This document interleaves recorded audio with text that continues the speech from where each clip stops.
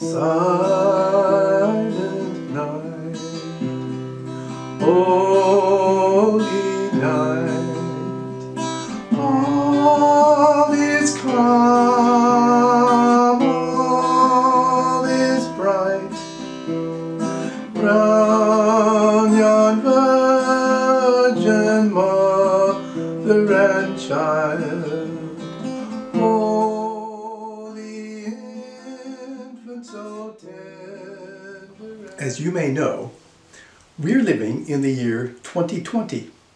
In a few days, it will be 2021. Back a couple of hundred years ago, your great-great-great-grandpa and Grammy would have often used the words, "in the year of our Lord," when talking about what year it is, especially when putting it in writing. Why did they use those words? Because Jesus, our Lord and Savior, was born into the world, and people many years ago wanted to mark his birth so special that they made it year 0. And so every year after that was the year of our Lord. The year of our Lord 1, the year of our Lord 2, the year of our Lord 3, 4, 5, 6, 7, 8, 9, 10, 11, 12, 13, 14, 15, 16, all the way up to the year of our Lord 2020 so far. When people refer to the year as being 2020 AD, that is short for an old language that means the year of the Lord. The years before Jesus was born are referred to as BC, which stands for before Christ. BC goes backwards, so 2020 BC would be followed by 2019 instead of 2021. So it would be 2019, 18, 17, 16, 15, 14, 13, 5, 4, 3, 2, 1, 0. Of course, they didn't know exactly when Jesus would be born, so this whole system of dates was set up many years afterwards, and they didn't necessarily get it exactly right, so 0 might not be exactly the year he was born, but it's close. It's close enough.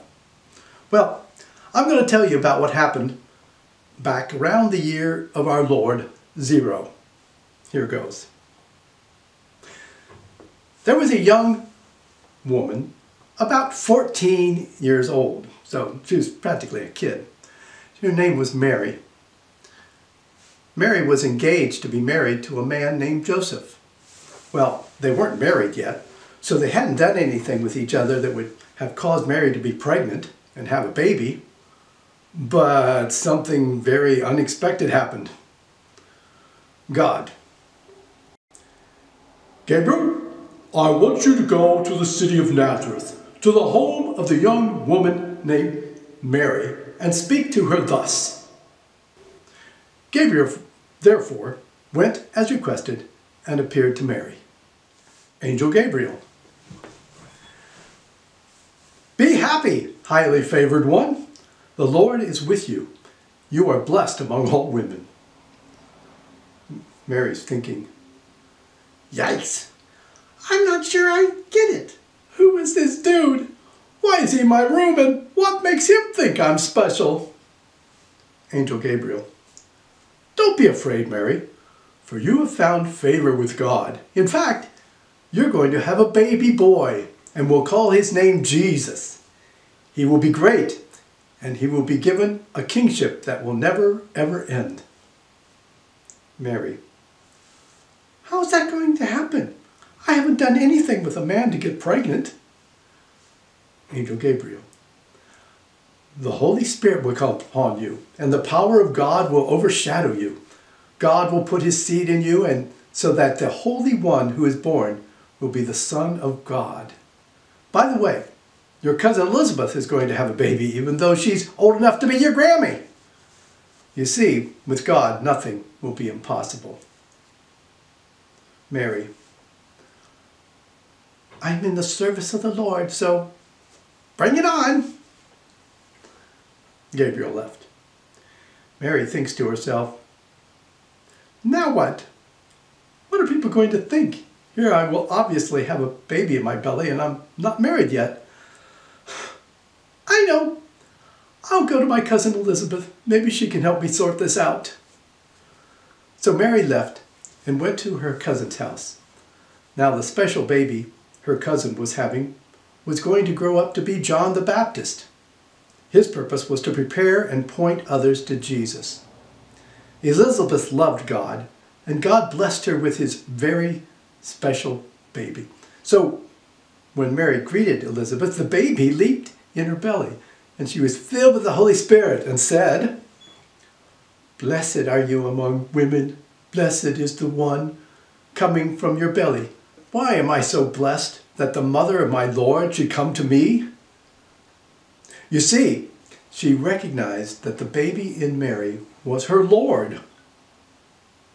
Mary too was filled with the Spirit and had much joy and spoke of what the Lord had done for her. She stayed with Elizabeth about 3 months after that. For background, Israel, along with much of what was now called Europe and the Middle East, was taken over by the Roman Empire, centered in Rome, Italy.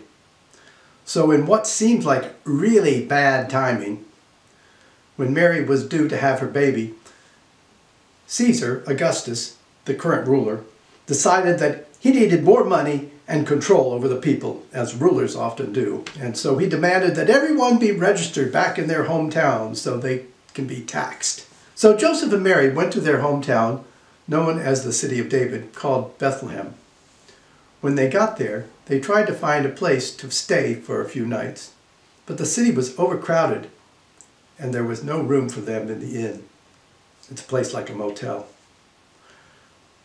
Joseph to the innkeeper, "Please, kind sir, as you can see, Mary here is about to give birth. Have you no place for us?" Innkeeper, "Well, okay. I guess I can let you stay in the stable where the animals are kept. You may have to clean it up a bit, but there's plenty of hay." That night, Mary started to experience the pains of childbirth. Mary, "Joseph, I'm about to have a baby. Where can we put him where he's safe and comfortable?" Joseph, "How about we take this feeding trough, line it with hay, and get the cloths we brought with us to wrap the baby in?" Mary thought that was a great idea, and so Joseph prepared the place, and after the baby was born, Mary wrapped the baby tightly in cloths and laid him in the manger. The wrapping of a baby is called swaddling in the Bible, a word we usually don't use today. A newborn baby is comforted when wrapped warmly, reminding him of the warmth of his mommy's tummy. Meanwhile, outside the city, there were some shepherds watching over their sheep when an angel appeared to them. Shepherd 1, "Yikes! Who? What? Where? Why?" Shepherd 2, "Ah!" Shepherd 3 falls on his face and mutters inarticulate sounds. Angel, "Don't be afraid. I've come with some great news that's good news for everyone.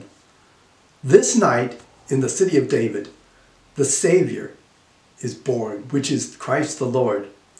And this is how you'll know that what I'm telling you is true. You will find the baby wrapped in swaddling clothes and lying in a manger." Then suddenly, out of nowhere, appeared thousands of angels praising God and saying, "Glory to God in the highest, and on earth goodwill toward men." Silence. Shepherds look at each other. Shepherd 3, "So what are we waiting for? Let's go see this thing the Lord has shown us."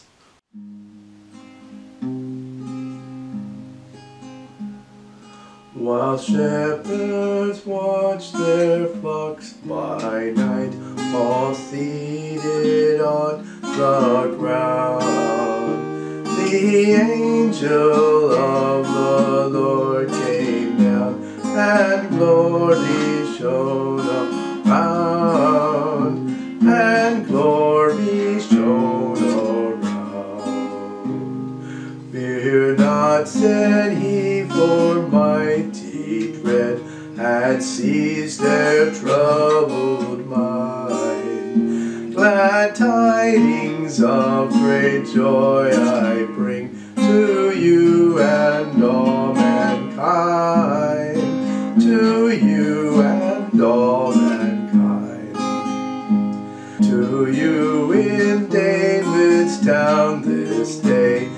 is born of David's line, the Savior who is Christ the Lord. And this shall be the sign, and this shall be the sign. The heavenly babe you there shall find, to human view displayed, all meanly wrapped in swaddling bands, and in a manger laid, and in a manger laid. All glory be to God on high, and to the earth be peace, goodwill henceforth from heaven to men, begin and never cease, begin and never cease.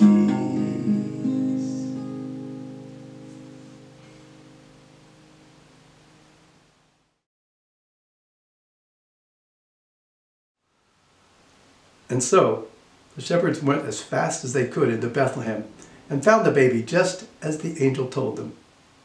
They were so excited that they went around the whole town telling everyone about the baby and the angels. This was very special to Mary, which is she pondered for many years to come. I believe that's why she was able to tell Luke about it, and he wrote it in the book of Luke, which is in our Bibles. So that's the Christmas story. You may be wondering, where are those wise guys who are supposed to be showing up with gifts? Well, the truth of the matter is, they were a very long way away, and they didn't show up on the scene for a couple of years. So that's another story to be told.